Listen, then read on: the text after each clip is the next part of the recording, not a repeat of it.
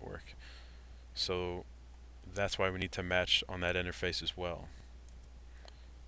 So now if I do a show route map,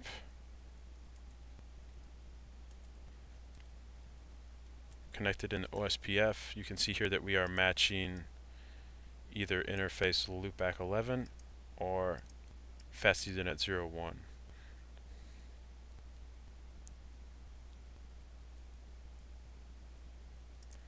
If I go to router 1 now and I do a show IP route, now we can see here that we are now bringing in the EIGRP learned route,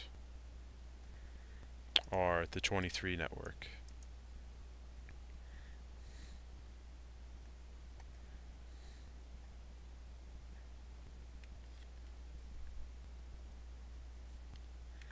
So let's go back to router 2 and we'll go under route map connected to EIGRP. Then we'll also match interface fast Ethernet 00. And in this case, when we redistributed the OSPF routes into EIGRP, router 2 also redistributed in the background the process the 12 network, which is, again, if we were to do a show IP protocols within OSPF, we see that the 12 network is one of the networks we were routing for.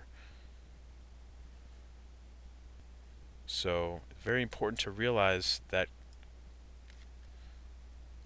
what's going on here. So that's why we want to match that interface as well under this route map.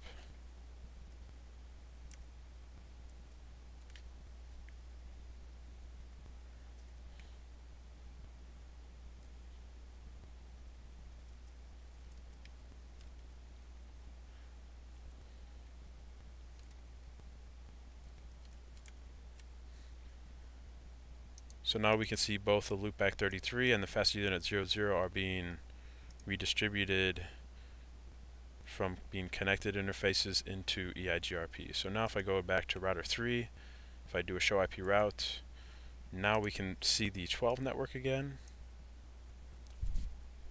And let's go ahead and try to ping now.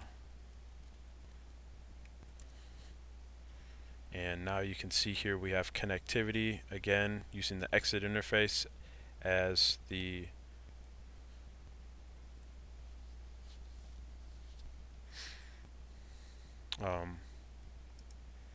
source of our pings here. And then so let's go on to router 1. We'll go ahead and try to ping the 3 network, 3.3.1.1. And now you can see we have connectivity as well using router 1's fast Ethernet 00 as the source of the pings here.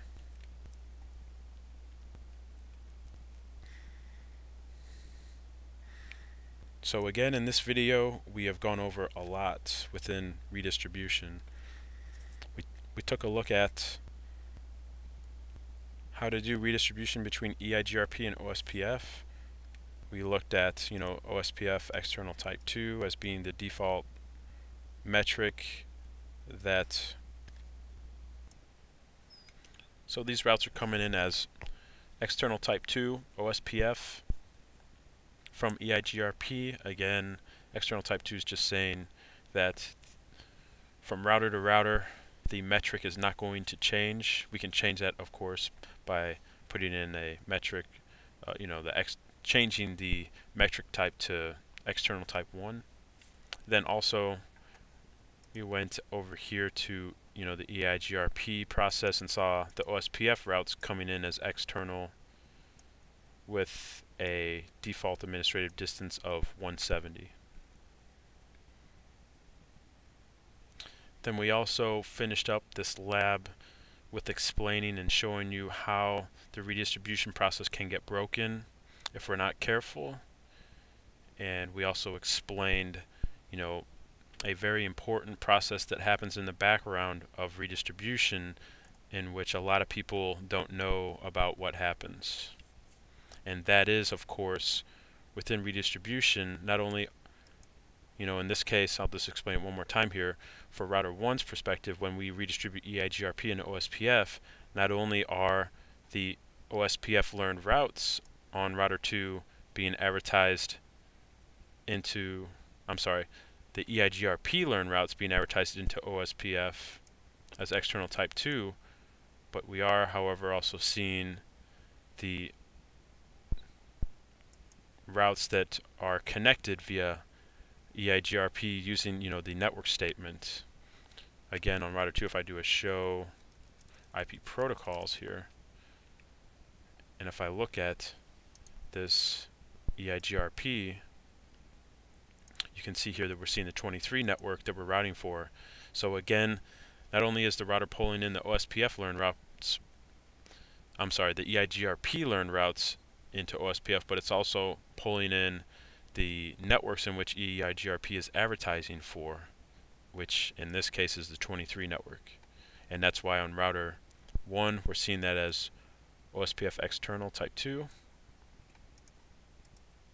And then again, the reverse case here with OSPF, when we're advertising or redistributing OSPF in the EIGRP, not only is router 2 bringing in the OSPF learned routes, but it's also bringing in